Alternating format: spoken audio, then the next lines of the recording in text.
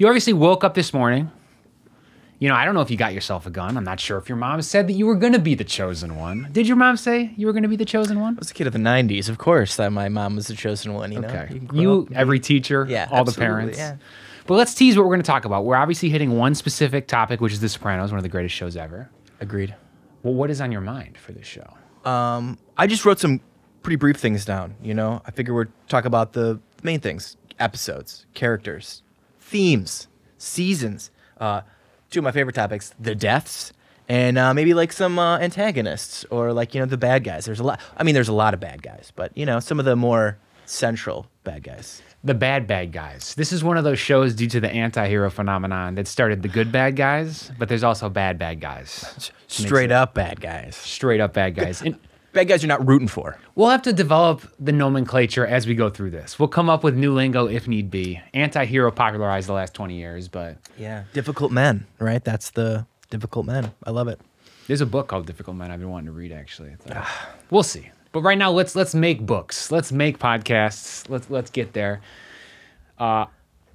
People talked about Sopranos for 20 years. Straight up. So this is tough. I mean, just to be clear, we're talking about the Sopranos, not talking Sopranos. So this isn't the show with Michelle Imperioli and Stefan Sciarippa. Yeah, absolutely. To confuse anyone. We're talking about the actual HBO run of the television show. Which it's crazy that they're decided to do episode by episode breakdown. Like, we're gonna watch it together and go through the whole show. I was like, wow. And that's all on HBO too, which is unbelievable, you know? They finally succumbed to the nostalgia culture we've been going through. Hey, COVID was heavy for everybody, right? Stick with the brand, retrench in your place of strength. Absolutely. You also said that you drove over here. Matt lives not too far away, but he had kind of like the Newark drive on the way here. It was very surreal, you know. I'm in my getup today, you know, and I turned on Dirty Work by Steely Dan because of course you do in that situation. And I'm driving into the city and I'm seeing all the city stuff, and I was like, wow, this is exceptionally surreal in this moment. You know, my Tony Soprano cosplay, I guess I'm doing today. No cigar though, right? Okay. You know, next time. I guess more Paulie Wellness than Soprano, but you know, it was just a surreal moment, you know, coming into the city and getting charged up for this, right? I also realized I should be talking with my hands. I'm trying, right? You see, I'm trying. No, it's true. You actually helped me remember what I need to be doing now in this moment. You know, I wish I had a pinky ring. If I had a pinky ring is like the exclamation point for an Italian man. It is. I feel like you do so much because you got the pinky. No, ring. don't criticize. You're exactly how you should be. You look great. The leather coat's amazing. I put on some pinstripes. It's fresh. I feel like these stripes are sort of like Sopranos adjacent. He's a made man. He's got his stripes, you know? My new favorite thing now, by the way, is like anytime you don't want to like directly take responsibility for saying like, oh, this is an Italian shirt. I'm going to just start saying like, oh, this is like Italian adjacent. I'm just going to start saying like adjacent as opposed to blaming it on there. But let's get to some of the categories. What's one of the first ones you want to get to in Sopranos land? I mean, I don't know, dude. There's so much to talk about. I feel like, you know, okay, let's just straight up. Like, what do you think are the best characters? Again, so like we've said, you've been in this for 15 plus years, you know? I feel like I'm a bit fresher to this. It's really 2000 or 2001. I was like in 6th grade when I first saw this bad boy. So 22 years, actually. 15 is when it ended. Yeah. So it's been part of my formative years for much longer. Which was an inspiration for me wanting to finish it. I had watched parts of it in college, and I didn't finish it. But knowing James, he's always said this is one of his favorite shows, and, you know, we get along. So I'm like, man, I got to put it back on the list. And so I finally did, and it's been, I'm upset it's taken me this long to get into it, honestly. It's fine, though. It's part of the show's nature. I feel like I was more an AJ. I was like the child when I first watched the show, and now I'm much closer to Tony's age. Oh. James Gandolfini was famously 37. 37. That was an earth-shattering moment. During the pilot? In the first season, I was the same age as me watching it. He's that. So related to it on a much different level. Like, you know, not that... The impossibility of that person being me at 37 and him being, you know what I mean? Just the differences of, you know, but still relating to his challenges of being a father and having kids and that whole, you know, suburban life that he has, which is, I think, some of the best parts of the show is them living, right? Just like the silly moments of them being a family. I really enjoy that. On the family stuff, on like formerly being AJ, now feeling more like Tony, I actually did not like AJ as a character when I first watched the show, and now I really have much more of an affinity for him because I've, of course, said all of the dumbass things he said at some point between 2001 and 2023. It was definitely different. I think relating to him on a different level, right? Of like his insecurities and his not knowing what to do and his vacillating. You know, I remember all that in my 20s. Like, I don't know what I want to do. I want to do this. I don't want to do that. You know what? Fuck it. I'm going to the military, right? Like just like making a snap decision at that age, you know? And then, you know, AJ is, I think, one of the better characters as far as non-mob related characters in the show. Right. It's almost unfair. Yeah. They don't put a gun in his hand, right? No. Some of that stuff, it just amplifies the excitement. Absolutely. Actual favorite characters, first thing comes to mind, Paulie Walnuts. He's Okay. just one of those Yeah, characters. of course. Specifically because he's not necessarily what the show relies upon, but he just comes in and he just nails hilarious moments. Absolutely. He gets violent when he needs to get violent. He has some of the details and nuance that an actual personality would have, which supposedly the writers used in the show, like his germophobia and some of his like tweaks with his hair, right? He was really, he that did was his own his hair, hair yes. for the show. Which, again, iconic, right? Like truly, like iconic. Like, but really, like Paulie Walnuts, you know what he looks like. He appears in your head so quickly. You know what you're gonna get with that guy, right? Like, How do you invent a hairstyle in 1999? That's insanely impressive. Usually, the hairstyles just recycle every 15 to 20 years. He actually is like, well, we're gonna do like a slick back thing, but I'm gonna use a coloration, specific spots, and then boom, he's got himself a famous haircut. let's see what I did there, Tone. See what I did? Yeah, Paulie Walnuts is one of my favorite characters. It's interesting for me because as the show progresses, I like him less. He does more heinous things. So at the beginning, you know, him and his relationship with Christopher, you know, their antagonistic relationship is funny. You know, it's like Elmer Fudd and Bugs Bunny. But then it starts to get really a lot more intense as the show progresses, which I think is cool. You know, where it's straight up, you know, he paralyzes the guy, right? He paralyzes Paulie's cousin, right? Throws him out the window. Oh God, yeah. You know, so it gets weird. That relationship, you know, and but Paulie, you know, him abandoning his mother, you know, because he finds out, you know, like he just does some pretty heinous things. But I love how he is the last man standing. It's very full spoilers. We're going into all of it. So if you haven't Sorry seen the guys, show, yeah, it's 20 years old, so kind of eat it. But it's insanity. If you're watching this somehow, if you even found this somehow, you should be checking out the show. Oh, other favorite characters though. I could just keep going. Yeah, my favorite character, honestly, I wish she had more time, is Livia. I love Tony's mom. Like, truly love her. She's why I think the first 2 seasons are the best. She is at both comedic gold, just the funniest character, but also like the darkest character. The original existential queen pin of the world. Absolutely. The whole, you know, her and then Junior, and I wish we got to see where they would have been able to take that. And they hint at, you know, she's gonna turn on Tony and this whole thing and be a thorn in the side. But I just love how complex she is. She's a great actress. You know, you see her in those moments where she's is she pretending to be insane or isn't she pretending to be insane? And does she know? And you don't know. And you know, and I think it's a great depiction of older age. Once you start to have seniors in your life, you start to think, is this you? Is this your mood today? Are you going to be like this tomorrow? Yeah. Like, how much should I even dig in? Like, is this a moment you're going to remember even, right? Which goes into Junior too, and his whole portrayal of age and what you see with him and his, you know, very impressive. Yeah, Junior's an impressive character too. Yeah, chip on his shoulder, always got something to prove, right? Literally, his name's Junior. You know what I mean? What the hell, right? Yeah, asking for it. Come on, don't name your kids Junior. You know, and just the depth of just taking those 2 particular characters, because I would say back to antagonists, not that I'm going to mess around, but those 2 were, I think, were early antagonists in the first season. It would be Junior and Livia and their, you know, relationship. We've written some main DVD cover type characters. Let's hit a couple weird characters, like side characters. Oh man, I'm going to start with please. Matthew Bevilacqua in Chippendale, whatever that guy's name is, like the good-looking dude, the beefy dude, like 2 wannabes basically that are somehow even more inept than Christopher. Like Christopher is supposed to be like the young man / child of the show, like learning the mafia ropes. But he definitely has like a place in the rank of the organization. They have no street sense. And it's so funny to see like what are basically mafia interns Truly. in this world. They start as interns. The first time you see them, they're interns for that financial thing, and they're wearing. They full are suits. literally interns. Yeah, and you're so right. you're like, wait a minute, and then these two guys just come over and beat the hell out of that guy, and you're kind of like, wait, they're connected guys. They're not just working there, you know. And then it leads them into, again, spoilers.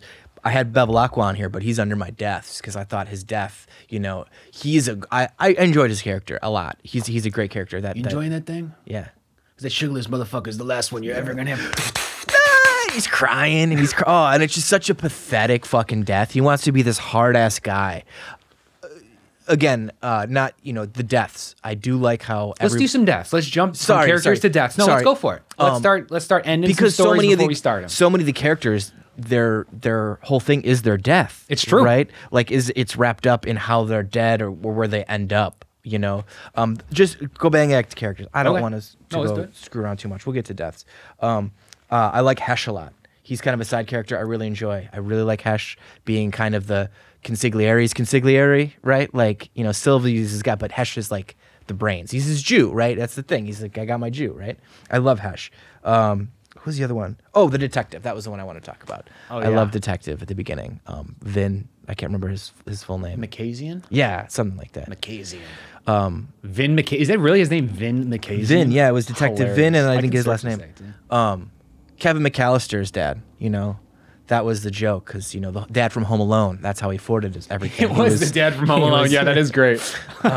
It's funny when media, too, is in context of other media. Oh, yeah. And Sopranos really didn't have any huge A-listers in the show. Like, they all made their name. Edie Falco.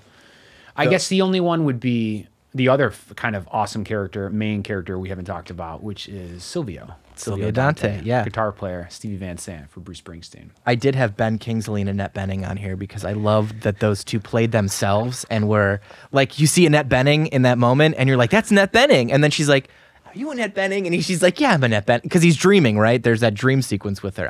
One of my favorite parts. But yes, you're right. There is no big A-lister people here. It's interesting because they're all, like, not cast-offs, but they're all in like Goodfellas and Casino and these. It's like he almost chose to do like reflections of these other characters. Thank you for bringing that up. They were not like public stars necessarily, but they were in the like mafioso media consciousness. Yes, because so many people had seen them in Scorsese movies. They were in the Italian-American pantheon of actors and that group of people, right? And yeah. he kind of picked people that he'd already seen in things, it seems like. We had some good characters. And the characters are going to keep coming out even as we're talking about the themes. Pai Oh My, great character. I love that horse. We got a horseman in the house. Animals, that's a great theme, yeah. We got a horseman in the house. I want to just hit one of my favorite themes of the show, which people look at it as a family show, right? Oh, it's not just the mafia, it's a family show. But even beyond that, it's about multi-generational family dynamics, right? You mentioned Livia being Tony's mom, then there's Tony, then there's AJ. So it's always floating around at least 3 generations, which I think is one of the most accurate depictions of actual life, right? And any problem that you have, whether it's a monetary problem, maybe a problem with the stability of your family, whatever it may be, it has to do with the foundation that was created likely before you were born, right? Maybe the inheritance you did or did not receive, or the debts that accrued to your family. And a lot of shows struggle to do that. Obviously, they don't always have the foresight that they're going to be around for so long. And when you think about The Sopranos, wasn't even around that long. It was 7 seasons. 6 has 6A and 6B. Yeah.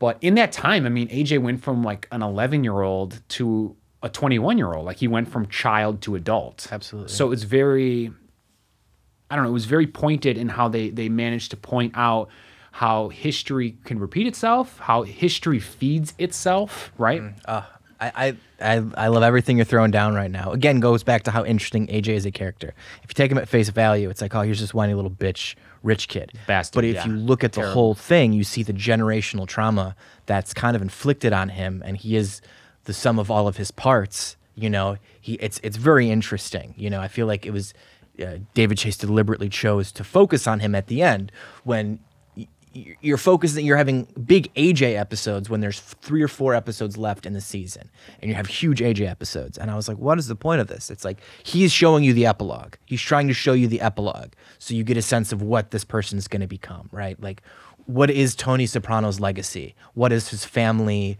the next generation of the Sopranos family going to be like, you know? Every time I watch it, I forget that AJ tries to whack himself, tries to whack off himself. So close to the actual finale of the show. Yep. And even in this most recent time, Matt actually, we sat together and watched the finale together like a week ago. I noticed very specifically how they put AJ in the Tony robe for the finale. Like they just straight up, you know, they talk about putting on, you know, your father's tie, whatever it may be. They put him in the same clothes. They basically most famously have Tony in the entire series, right? Like sort of someone who is participating in the world, like he's there at the dinner table, like lunch table, whatever, but he's kind of lethargic. He's kind of apathetic with being there. Like he's not even fully dressed. He's not fully making a statement as to who he is, who he wants to be, what matters to him. Yeah. He's showing up, but he's a little embarrassing. Yeah. Right. And he's his father's son, right? He's just as different as they are. He is Tony Soprano's son, right? It's like he might not be as big and as tall. He might not. He couldn't whack his uncle for him, you know. But by God, he wears the robe. He wears the tidy whities, or you know, he is his father's son. Again, I forgot he did try to do a hit. Yeah, he tries. AJ to kill, does try to kill someone. Yeah, and fails miserably, right? Yeah. And he gets out of it because it's such a bullshit thing that he does. It's such a weakness that they forgive him immediately, which I thought was great. Tony's able to get it resolved instantly because it's so pathetic. Everyone's like, yeah, you know, like, which is more embarrassing in a way than like actually achieving what he was trying to achieve. It's like you're a non-factor. Yeah. Okay, in the law enforcement. This was really sad, so we're gonna give you a pass because you know. Obviously, it was attempted murder, but it was a weak ass attempted murder. So we're gonna let it slide. I love how they did all that. Do you want any themes that come to your mind besides the multi-gen? Oh man, I wrote down. You got a lot. Right? I did write a lot. It's a rich text. But that's the thing. There's so many. I wrote loyalty, family, death. I think is just one of the biggest overarching themes. Is like death, how you deal with death, in your everyday. There's so many funerals. You know how it's fascinating how it just surrounds everybody in that show. You know, and they just live with this thing. Like there's a couple of scenes or moments where they talk about people in the past who are missing, you know, and it's just like a fact of life that like huge chunks of their generational family is just missing, right? A lot of these men who die in their 20s or go to jail, you know, I just think death is just it's fascinating how they deal with it so much, right? And there's no real resolution. I don't think that they don't like push any agendas with it. It's just here it is, right? It's another thing the show was famous for is not providing resolution. The Russian and Pine Barrens is a famous example. Classic. Even between seasons 1 and 2, I've heard David Chase talk about how they didn't expect like where's Big Pussy to be such a mystery because they just had one of their friends, confidants, like sort of disappear, and people went nuts for it. They loved it. It was like a marketing campaign or something. Like what happened to Big Pussy? You know, it's like who shot Mr. Burns? 8 years later. And just another thing on death, because you're really smart for pointing that out. Please. Because what's the next show that comes on HBO after The Sopranos? 6 Feet Under. 6 Feet Under, yeah. And that's nothing but funerals. Death, right? They just literally like, God, these funeral scenes in The Sopranos are amazing. Let's just full go. Alan Ball's like, let's get in the funeral home. Let's just make this happen. It's just such it's a thing we're all faced with, right? It's the ultimate stake. Absolutely. You could lose money, but you can gain money. But if you lose your life, that's it. You're out of the game forever. You're done. And it's just the way it's portrayed in that show. Again, death. Again, I have a whole category that's just death, right? So immigration, really quick, just more themes. Immigration. I love the Italian American, you know, them talking about it. I love, like I just said earlier to you, how they talk about it in the first season being kind of not caricature-y, but you know, it's like, hey, you know, and then in the second season they straight up talk about it. It's like they all hear like what the culture is saying about the show, and they're like, yeah, but this is it, right? This is how people grew up. You know, these are my relatives, blah blah blah. I just like how they kind of defend themselves in the show, but also elevate the conversation about immigration and being an Italian American. You know. Crime, the American dream, You know, so much about it is American Dream. Yeah. Ties up integration. Consumer culture, capitalism. Capitalism, man. This is before all the late capitalism memes that you see now. This is obviously at the turn of the millennium, people thinking about like, who are we as a nation? What will we be in the forthcoming millennium? Besides, obviously, paranoid about Y2K. Man, whole other side. Carmel keeping up with the Joneses. You know, her monetary thing. Big house, huge house. suburban estate. Right. Her what is good, right? Which kind of goes into her thing. Like, my money comes from evil, but I'm able to do good things with it. So is it okay that I'm doing these bad things? And her knowing that her money comes from, you know, not great places. You know, I love that. She's another fascinating character. On characters, man, you made me think of the priest. Oh, Intentanto. So Father. funny. I love his name. Father Rigatoni. What's his Yeah, name? no, it's Mr. Intentola. Father Intentola. Is that his name? I really don't even know. Yeah, you can look. It's because it's such a silly one, Father Intentola. It sounds right. And them and their you know, the chase. Phil Intantola. Yeah. Yeah. Father Phil. Father Phil. Father Phil. Yeah, they soften it a little because he tries to be like your friend. He comes and watches a movie with you, pops into DVD. Do you remember what movie they were watching? I'm trying to. Faith of the Heart, Like or on that night he stayed over and got too drunk. Anyway. And Sorry, then you got- Sopranos fans. We're not that deep on the trivia. Oh, But God. Father Phil. We're pretty deep. That's pretty deep. Yeah. He's not a main character. Like No. you won't see him on the DVD, but good lord, Yeah. does he provide a lot of juice? Absolutely. I love Tony just shitting on him all the time. You know, talking about eating his food and all that stuff. Just comes over. Are you hungry? You know, like just like the subtle digs to him, right? Yeah, that he's one of those characters that make it work, right? That is just a great side character for Tony to play off of. You know what I mean?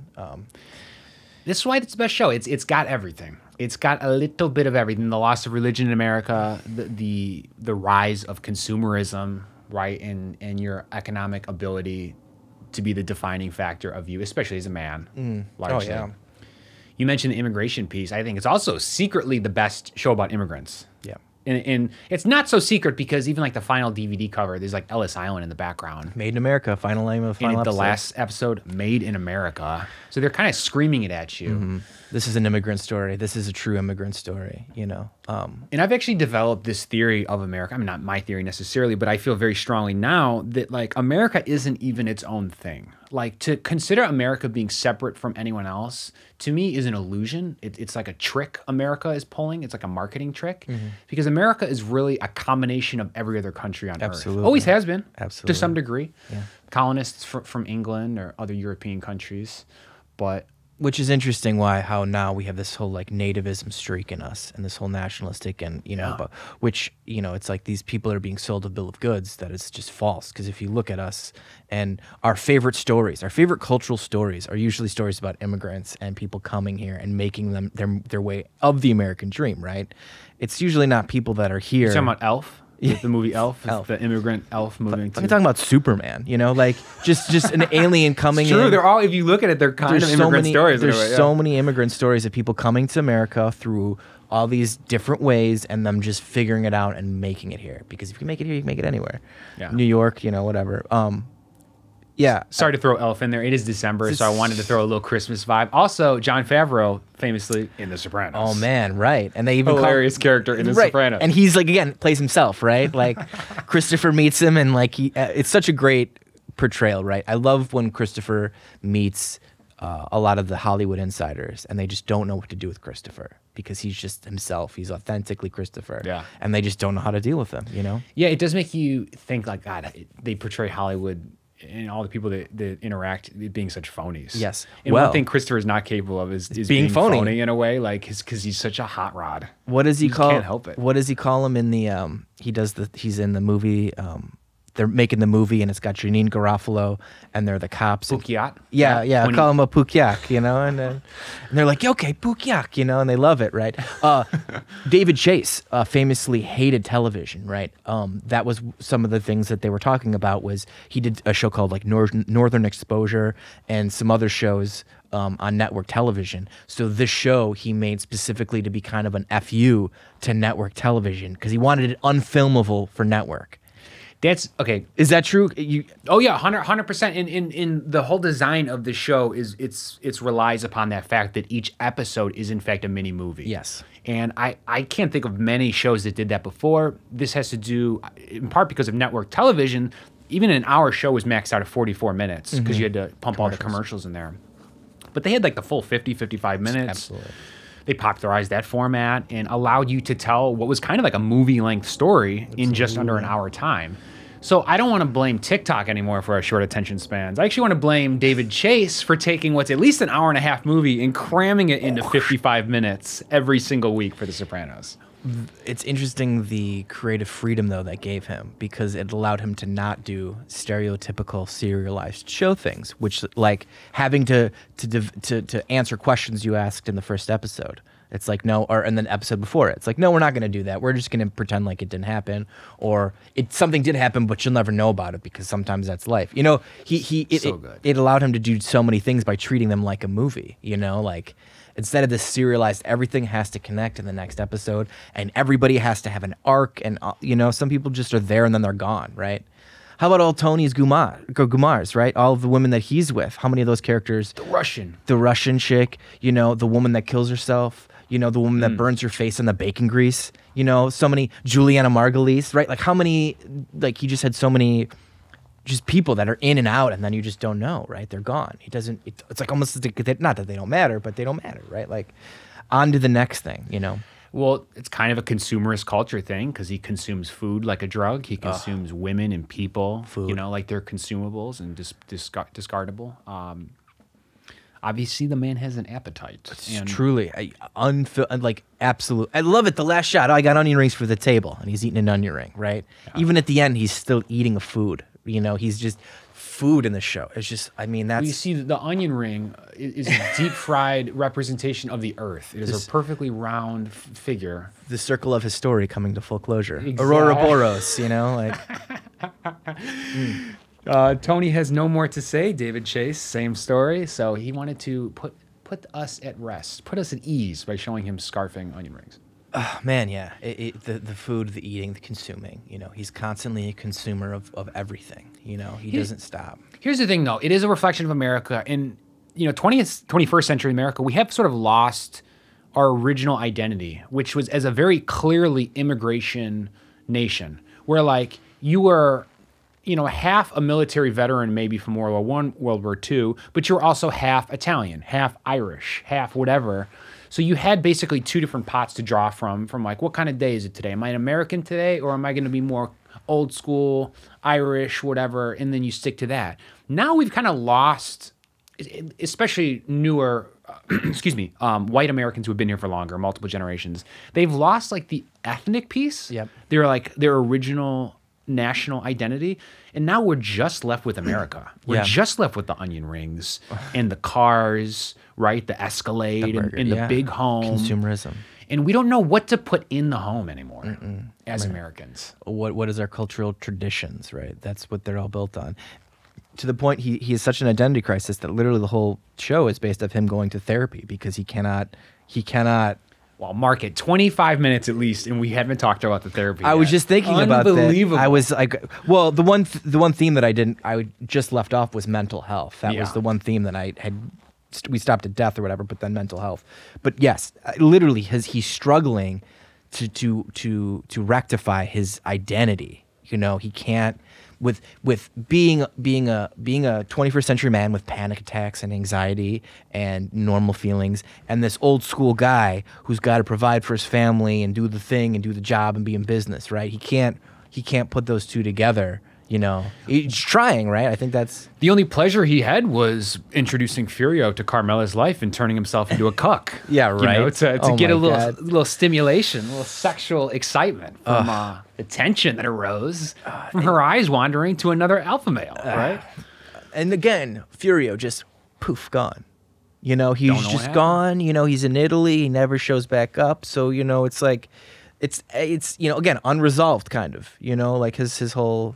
Another great character. I love Furio.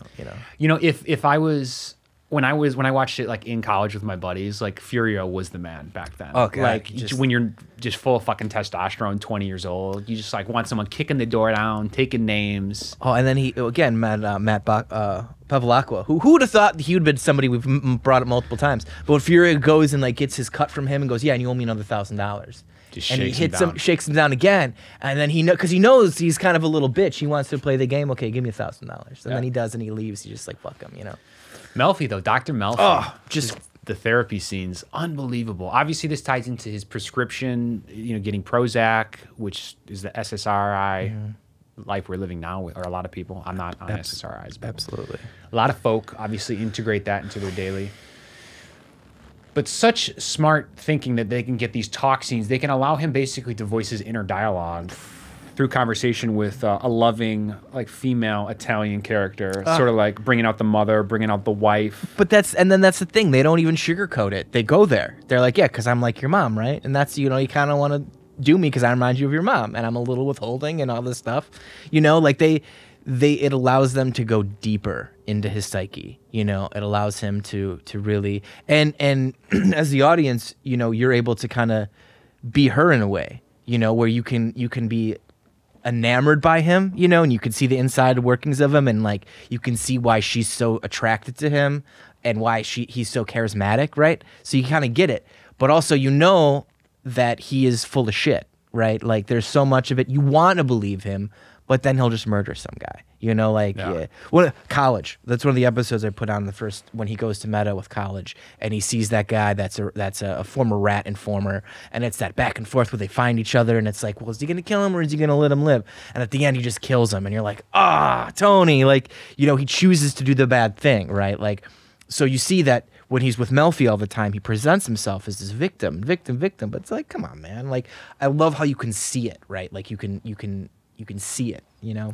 He's in there every week, blabbering to her, putting on a show for her, just like we watch, you know, through the actual show itself. Them getting to the end, though, I love her kind of the end of her arc, realizing, you know, Peter Bogdanovich, I can't remember his name, her doctor, who's kind of just a smug, you know, jerk off to her. Elliot, yeah. Who just, he knows that Tony, he's not as attracted to Tony. He sees Tony as a scumbag, and he sees it very from a different perspective. And, you know, them going back and getting her to realize, like, yeah, he's a sociopath, and you are just helping him do this, so you need to leave, you know?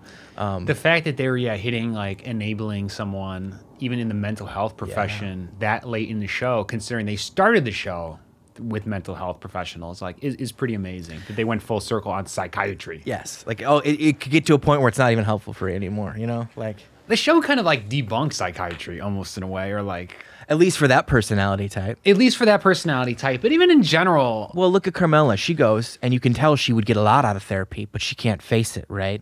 The guy, you know, she goes to see that guy. He's like, I'm going to take your blood money because I'm not going to take your money. But if you want to, this is what you're going to do, and you got to break the cycle and blah, blah, blah. It was especially highlighted when they went to different therapists, because some of them would play ball and some of them would not. I love that. AJ with his therapist at the end, you know, like, yes, yeah. The one that was with Meadow that basically, like, was trying to be the cool therapist, like, well, if your parents think you want a little freedom, maybe you should go to Europe next year. Maybe you should do that. And it's like, oh my God, if you look hard enough, you're just going to find anyone, regardless of their level of education, who are going to, like, say yes to your bad ideas, assuming you're paying or assuming someone is paying. Right. And that's, again, capitalism, right? You pay enough person, even a doctor that's supposed to help you, there will just give you what you want, right? Like, it's man, it's such a, it's just so smart, right? It's just so smart. Yeah. You know, the layers of layers of layers, you know?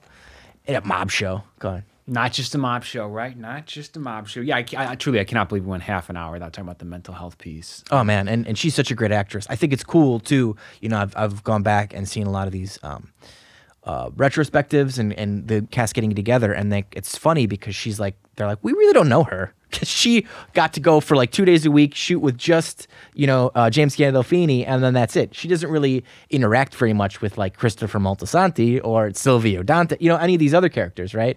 But she is such a huge integral part of the show. But it's like she's on an island unto herself almost, you know, Dr. Melfi.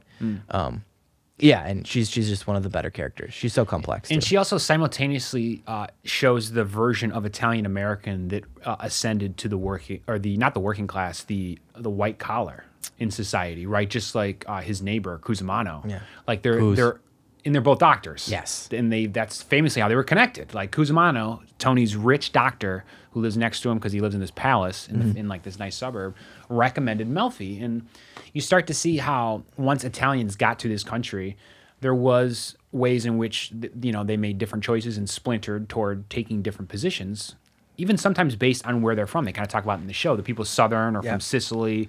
Did you want to integrate into America, or did you want to make your own like little Italy and your own kind of chunk out of it, right? Yeah. Something that it's like still happening, especially living in a city like Chicago. There's so much segregation. You see how someone can, move to River North or North Center. I don't know. Yeah, or sticking with your own community, or sticking an ethnic community. Right. Like I want to move over here because that's where my people are, and I'm gonna jive better with them. You know what I mean? Like that's my people, right? Like I'm also obsessed with the dream sequence stuff. You mentioned dreams. Oh, I love it. I am love it. so obsessed with the. I've gotten more into the art of like film craft, or obviously the writing stuff with Christopher and JT, his friend, super funny. His writer that's in A, and then producing Cleaver together, super funny. But the dream stuff is so interesting. I don't think any show has done dream stuff that well pretty much ever. I know David Chase loves David Lynch, and Luis Buñuel is like a Spanish director that he used, properly identified. Was a great artist steal. And thank you. Properly identified and used some of the dream elements with. But I just want to like watch the dream stuff from The Sopranos constantly. I'm obsessed with the subconscious now at this age. You have enough information to know that even if you have more data, it doesn't mean you have more truth necessarily. That reality is more about perception than it is about objectivity, right? The second season episode I have down here is Knight in White Satin Armor. And that's the episode where Tony dreams that Big Pussy's the fish, and he has the big dream sequence where he's got the flu. He has the food poisoning. And that is one of my favorite. There's the two. I love that episode. And then the one at the end where Steve Buscemi's entering him into the house.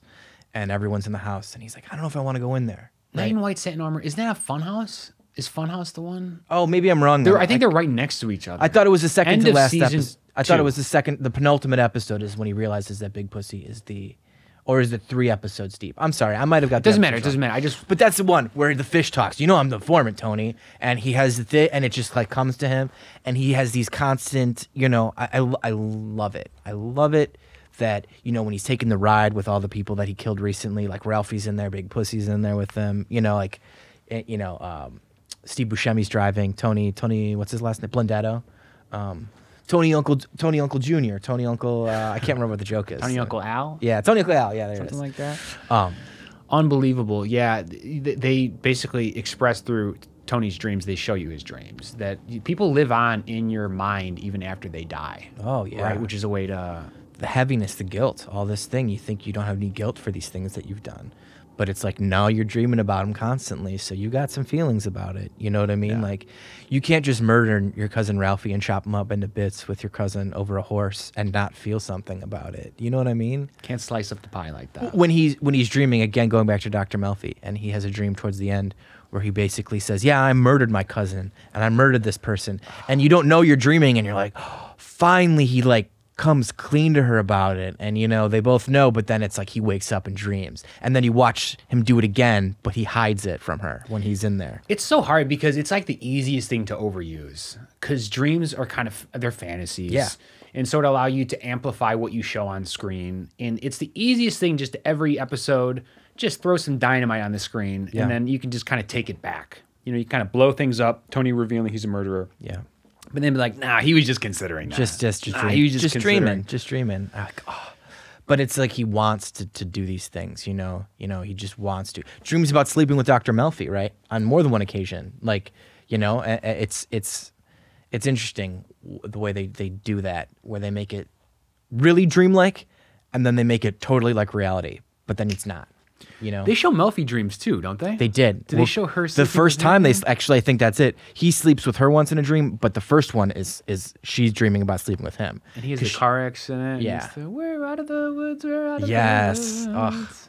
That's the Wizard one. of Oz Oh my thing. God, I forgot about that line. Yeah. Music. We could talk music for hours in the show. I think music is super fascinating in the show. Yeah.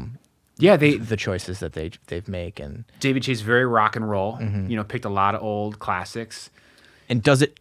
He chooses songs sometimes that you wouldn't think for certain things that you're like, that's a weird choice, but it like works. I don't know. Oh, it became very famous. Yeah, like the Tommy James and the Shondells, Crystal Blue Persuasion on Breaking Bad, where Yes. they're cooking meth to like basically kill people, but they're playing like this happy-go-lucky type shit. Like, people have stolen that, right? Let's choose Scorsese did do that. It's true. He That's did- true. You know, Yeah, it's great something point. you can't give David Chase full credit for that, Yeah, but you're right. especially considering a lot of times these projects, to my understanding, are limited by their budgetary constraints. You can't get certain songs. They want to just play the Stones or the Every t- Beatles for all sorts every of shit, time, yeah. but you have to find ways to prove that point on budget. Yeah. Lots of great music though. Yeah, yeah. Except for the end song. I hate Don't Stop Believing. I won't even lie. I mean, it's fine for that moment. It still bothers you? The finale. I just don't like Journey. I never liked that song either. Yeah. It belongs to the Sopranos now. Yeah, to but me. it fits. It fits in that moment and the whole thing. And I get, it's almost, we're almost wrapping it up. Anyways, ending. How do you feel about the ending of the show? What do you feel about it? Like it being the way it wraps up, the way it concludes. Like, See, I almost can't even go there. If you're making me like say an opinion, which you are, I guess, by asking, I love it. I love what they did. I love the fact that he was able to still, in the last episode of the last season, innovate, show a way of storytelling that ends up being unfulfilling. But that is kind of a trademark of the show. Is you don't have to have the closing of the loop every time. Right. That's what the onion ring's for. Eat the onion ring. You don't need the physical loop. You have the onion ring loop. I was gonna have my hot take is he alive? Is he dead? I think it doesn't matter. My hot take is it doesn't matter. And he's alive in AJ. Right. Now AJ's a baby Tony. Yes. So what does it even matter whether he was shot or not? Well, time out. Some people think that the whole family got whacked at the end there, which I can't get down with that. Like the idea that like they don't touch families. right. Well, but like the idea is like it's the Sopranos. Like so at the end, all of the Sopranos are dead. But I don't think that that's And Meadow comes in. Am I late? Yeah, Am I late? She's just gunned down in the doorway. But actually, I tell you what, no, it's not true because as we talked about last week, David Chase did that car commercial with AJ and Meadow, and apparently that is in the Sopranos universe. So like they're technically alive. So that right there says that they're not dead, right? But where are they going? But anyways, I think to your point, it doesn't matter if they're alive or dead. It's unfulfilling because that's kind of how life is. Tony's story, for all intents and purposes, is over. Whether he's alive or dead, it doesn't matter. His story is over, and that's it. You know, like we were on this ride with him. But even if he doesn't, dead or alive, you see what's happening. Somebody's turned on him. He's gonna do the jail time that he's always avoided. Finally, his family is pretty much together, even though it's kind of a mess. They all show up at the diner at the end. So It's as close to the American dream as you can come. Getting slain in a diner shortly after eating an onion ring. That's as close as you can come to success in America in the modern day. the onion ring. That's The what it's fact about. that he even lived that long at his size, which unfortunately in real life he did pass. I know. Which that's a whole other interesting part of this. Let's do a little art imitating life. Yeah, Let's okay. do a little bit of that. We have to hit all the important stuff. We only Yeah. got like 10 minutes left, so just do. Yeah, so Art Imitating Life. It's fascinating now going back and him passing the show and now being somebody who didn't get those middle years where he was live and talking about it. Everyone talking about how the absence of him. It's very interesting watching it and then him not around to talk about it. It felt like Tony really died, right? Like, Yeah. it feels like he died. It's really weird. James Gandolfini was from all you can hear, and like he's an amazing actor, right? Like we are. You think? I don't know. Was Gandolfini? No, I'm kidding. We should end this being like, was he Was good? he good at Was it? Gandolfini good in this? We've all had a disservice by him not being able to like do more things. I feel like his second or third act, whatever you want to call it, where he hit that movie that would have gotten him the Oscar and all that, like I think we missed it. He could have had Ozempic, got skinny, done like a Matthew McConaughey Dallas Buyers Club thing. Totally, right? But anyways, I just think it's crazy him not being around and it's just a huge absence. other art imitating life type stuff. Yes, please. Very recently, like yesterday, actually, I just found out that Michael Imperioli, who plays Christopher, just opened a bar with his wife. Really? Yeah. Wild. And he opens Crazy Horse with Adriana in the show. Oh my God. But then I was like reading about this, and I guess he had a bar from 1995 on. Okay. So they might have based the Christopher Adriana opening a bar thing off of Imperioli for real. So his full and he's still doing it now. his intro thing in Godfather, he was the bartender, right? He was the bartender in the Godfather that gets killed, right? Also, art imitating life with him. He was a writer on the show, which I was found out recently. He wrote a couple of episodes of the show, which is like he was a screenwriter. Did Son of Sam, which was a great movie at the time. Yes. And which at the time it's a great movie, but like he wrote for the show, so it's like really weird that then And him as a wannabe, as Christopher, wanting to go to Hollywood, having those Hollywood pipe dreams. It is so meta before it was meta, right? It's crazy. Them talking straight up about the Godfather. I love that they just reference Godfather, Goodfellas, all of it right in there, It's the definition of postmodern, like talking about everything that's happened, like this is the end of history, not realizing that you are perpetrating history. Oh my God. Becoming history, becoming classics. Literally 50, 60 years from now, people are going to talk about Sopranos the way they talk about, if we continue and, television, culture, whatever, Sopranos is going to be one of those ones like It's going to be Sopranos, Coco Melon. What's going to survive, basically. Please, God. Did you want to do recasting? I think that's a fascinating topic if you want to quickly. If you had some. I'd love to. That's a little please. lighter, and then we can add on some more highfalutin Sopranos-y type stuff. I was just trying to think. I obviously don't want this to be remade. Yeah. It still holds up. You could watch this right now and love it. There's not a lot of technology that aged poorly. No. Obviously, human nature is something that goes on. Yeah. I love the timeless nature of it. But just for fun, I came up with basically 2 different casts of Sopranos. I guess I'll start with the one that's more, I don't know, funny. Or like I assume how the only famous person in The Sopranos was Silvio. Yes. Was a famous musician. So that was my inspiration for the first cast. I think if we could get Aubrey Graham, if we can get Drake a little fatter, I think we could have Drake as a fat Tony Soprano. Really? I think we could get him. I think Zendaya could be Carmela.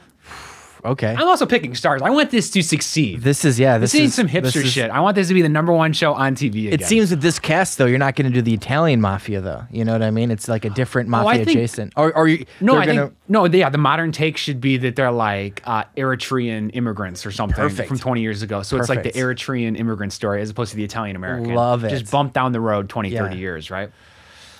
We could have Future as Paulie Walnuts. Oh my gosh. You're really going for it. Okay, I love it. I love it. Like kind of like a funnier type character. A lot of musician people. A lot of musician people. And this is just like almost. I'm into it. And then this is just ridiculous. But Silvio, we need someone, the most famous musician type. Let's put Kanye West in as Silvio. I thought you were going to say The Weeknd or something like that.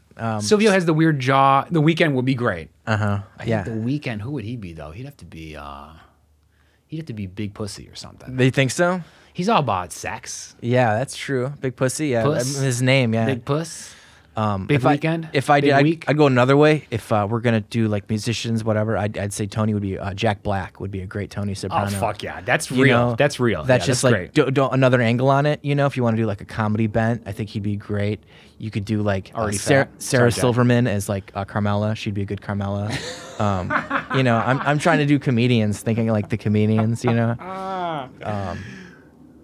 I dig it. I'm trying to think of who Let's throw Jimmy Kimmel in there as Bobby Bacala. Bobby Bacala, he'd be perfect. He's got kind of the same head shape. We'll put a fat suit on him too. Who is the funniest character on The Sopranos? Do you think? Like, to me, it's Christopher and Paulie Walnuts. Okay, for sure. I would agree. Yeah, those are two laugh out louds. I really think Junior is hilarious though. I like Junior's his anger and his like he just throws it out there. I think he's got some of the best one-liners. I see. I'm still 34. Yeah. Ask me when I'm 44, 54. I'll say Junior. I'll get it a little bit more. All the older characters. I just love all the older characters. Yeah. He's like their Mr. Burns. He gets to throw in all these anachronisms and all this. At the end when he's like, you were the king of New Jersey. That's nice. That's one of my favorite lines where he's got the no teeth and he's just there and again, he survives, right? Junior survives everything. I'm going to do a more serious cast with people who are more serious actors. Okay. Jeremy Allen White Oh wow. the guy from The Bear, as a younger Tony. Okay.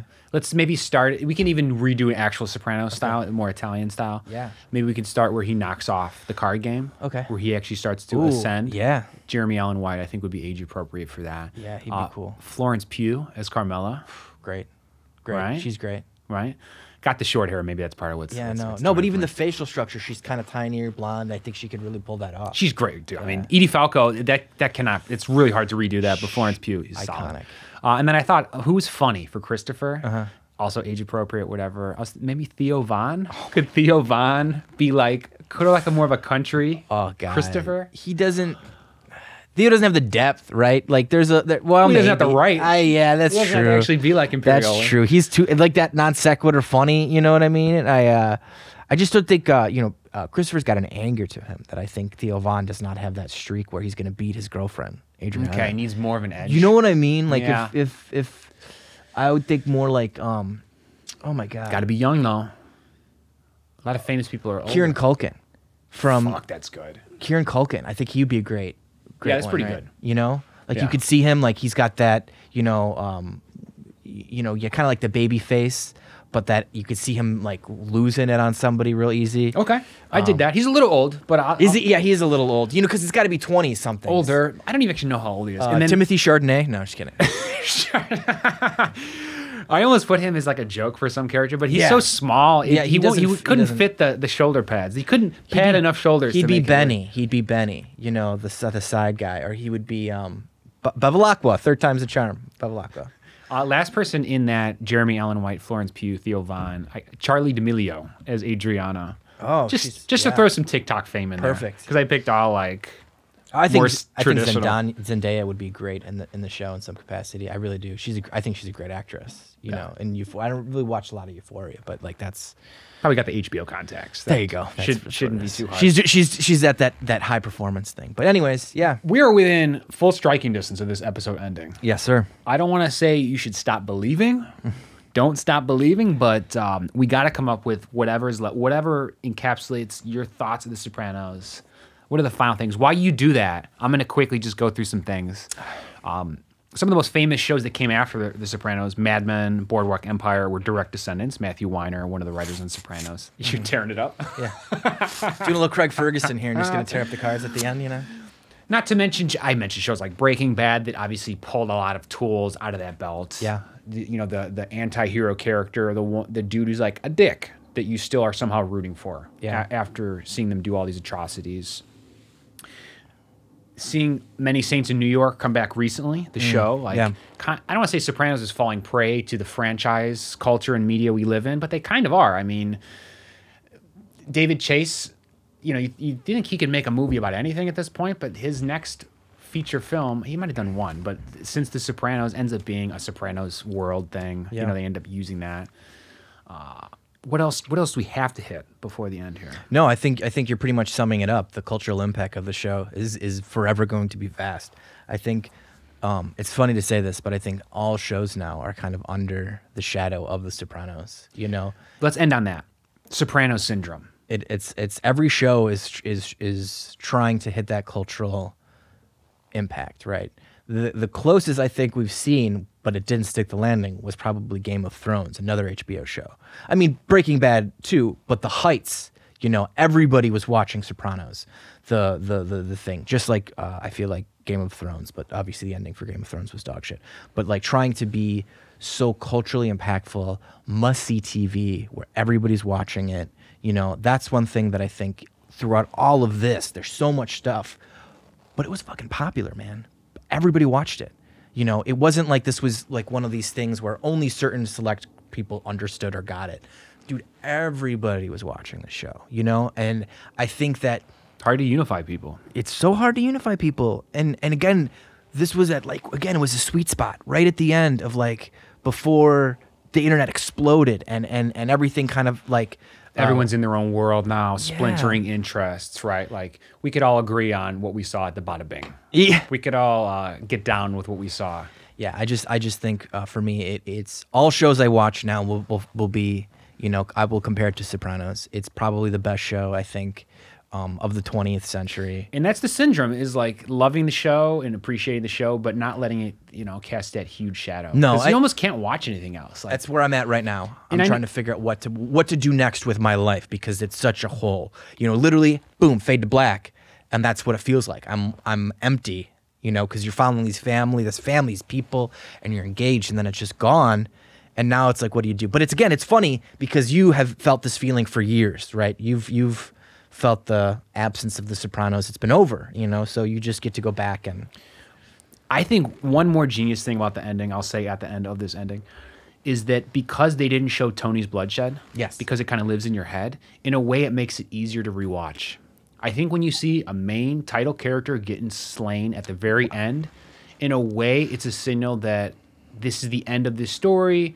Time spent focusing on this person is wasted time, versus the most rewatchable movies. I love like Kubrick movies, whatever it may be. They don't always give you full resolution on your ending, which make it, I think, much easier to watch, because you're always asking more questions. You're always searching for meaning. Even if like they're artfully showing a death, you don't actually see it. And on some level, that trick is genius. That you don't close the door. You can keep walking into the house over and over and over again. Absolutely. I think that is genius. I think that's a great finale. Yep. Last tiny little question, just for fun. I mentioned Christmas was coming up. Let's end on a light note, not the door to hell being permanently ajar. Christmas gifts that Tony received. Would you rather receive a big mouth Billy Bass or that French hat? Was it a fedora kind of? Oh my God, he had that silly hat. Yeah, that silly hat. It was like a fez. Age, it was like a fez, right? No, fez is the cone one. Yeah, it was. Would you rather that French hat he got from Meadow, or would you rather a big mouth Billy Bass? I don't know. Probably the hat in my life, but no, the Billy Bass, just to throw that up on the wall and just see that. You going with the Bass? I guess so, right? Yeah, the Bass. Yeah. How about you? You know what I really want? I want a pie I want a horse. I want a horse. I want a freaking horse. You want a pony for Christmas is what you're getting at? Please, can I have a pony? Okay, well, hopefully Santa's watching. Yeah. Bye, everyone. Thanks for watching.